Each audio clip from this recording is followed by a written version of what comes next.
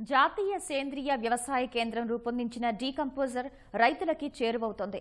దేశవ్యాప్తంగా వినియోగం పెరుగుతోంది. విత్తన శుద్ధి, చీడపీడల నివారణ, భూసార పెంపు కోసం వేలాది మంది రైతులు వాడుతున్నారు. ఫలితాలు కూడా ఆశాజనకంగా ఉన్నాయనేది రైతుల అనుభవాలు.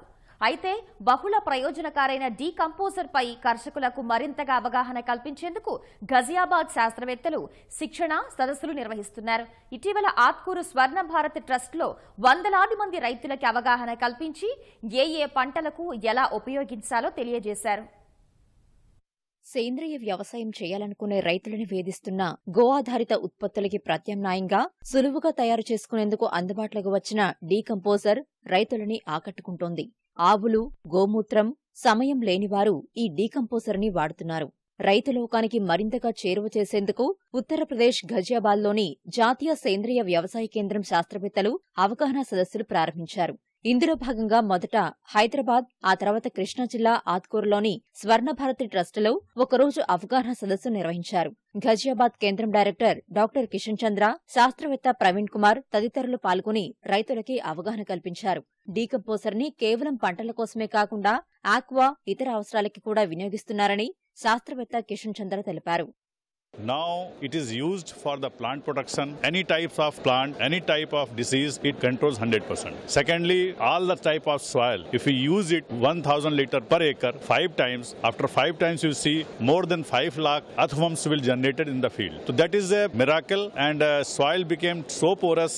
All the nutrients are available there. So that is the second use. Third use is if you spray any seeds, seed germination is 98%, and crop became became good and give very good yield. Fourth is now people are using it here. I come to know in Vijayawada, people are using in a pisciculture. They are putting in the composting the waste, particularly cow dung, and that cow dung they are using in the pond. Fishes are attracted and they are eating it. They are getting good harvest. Size of the fishes is changing. Disease is controlled. Besides this, people are also using in the toilets. They put in the toilet for the cleaning. They put on the floor, so it doesn't allow your mosquito, flies.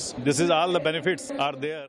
సేంద్రియ సంజీవనైన decomposer ని దేశవ్యాప్తంగా లక్షల మంది రైతులు వాడుతూ మంచి ఫలితాలు సాధిస్తున్నారని శాస్త్రవేత్త ప్రవీణ్ కుమార్ తెలిపారు. ఎరువుగానే కాక విత్తన శుద్ధి నుంచి చీడపీడల నివారణ వరకు దీనిని ఉపయోగిస్తున్నారని పేర్కొన్నారు. దీనిపై విస్తృత అవగాహన కల్పించే లక్ష్యంలో భాగంగా ప్రధాన నగరాల్లో శిక్షణ తరగతులు నిర్వహిస్తున్నామని వివరించారు.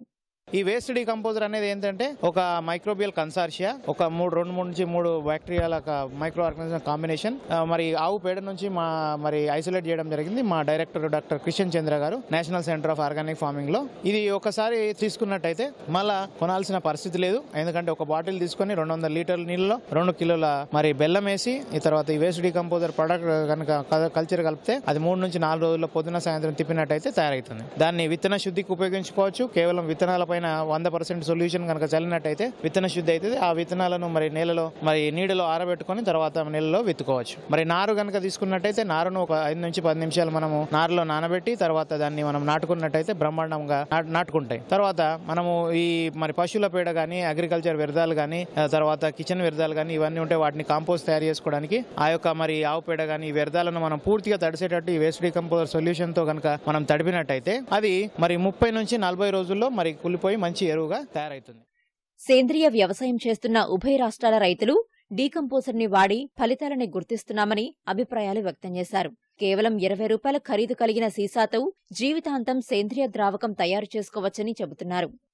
ఫస్ట్ కెమికల్ వ్యవసాయం చేశాను, దానివల్ల పెద్దగా లబ్ధి పొందలేదు. తర్వాత ఆర్గానిక్ చేయాలనే ఉద్దేశంతో మిత్రుల సలహాలు, శాస్త్రవేత్తల సూచనలు తీసుకుని మొదలెట్టానండి. ఫస్ట్ ఆయిల్ టెక్నాలజీ వాడాను, తర్వాత జీవామృతం వాడాను. ఒక 8 మాసాల నుంచి మాత్రం ఈ వేస్ట్ డీకంపోజర్ తోటి మొదలెట్టామండి. ప్రస్తుతానికి నా భూమిలో 50% మార్పు కనపడుతుంది. ఈ మార్పు వల్ల నా చెట్లకు ఉన్న చీడపీడలు కూడా చాలా కంట్రోల్లో ఉన్నాయని నేను ఆశిస్తూ అందరికీ అదే చెప్తున్నానండి. నా తోటి రైతులకు కూడా వాడిస్తున్నాను. ఈ కెమికల్ వ్యవసాయం చేసి చేసినందువల్ల భూమి బండబారిపోతుంది, చీడపీడలు కంట్రోల్ కావట్లేదు ఎన్ని మందులు కొట్టినా సరే. కానీ ఈ వేస్ట్ డీకంపోజర్ వల్ల భూమి గుల్లబారిపోయి ఎర్త్వామ్స్ డెవలప్ అయ్యి నీళ్లు తక్కువ తీసుకుంటుంది, బలం కూడా తక్కువే తీసుకుంటుంది. దానివల్ల మాకు చీడపీడల కంట్రోల్లో ఉండి ఫలితాలు అద్భుతంగా వస్తున్నాయి.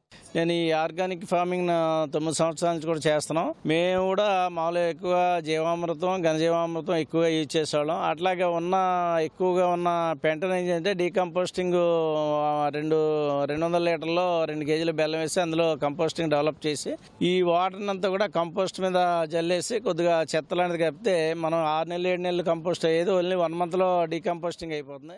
అన్ని బ్యాక్టీరియాలని మనం భూమిలో లేకుండా రసాయనిక పద్ధతులతో మనం అన్ని వాటిని నశింపజేశాం కాబట్టి ఇప్పుడు వాటినన్నిటిని మల్టిప్లై చేసుకుంటే బ్యాక్టీరియా ఏ ఫంగై దాని పని చేస్తూ ఉంటది. అది మనకి ఇబ్బంది లేకుండా వ్యవసాయానికి అన్ని రకాలుగా దోహదం చేసి మన ఆరోగ్యాన్ని కాపాడటానికి ఉపయోగపడుతుంది.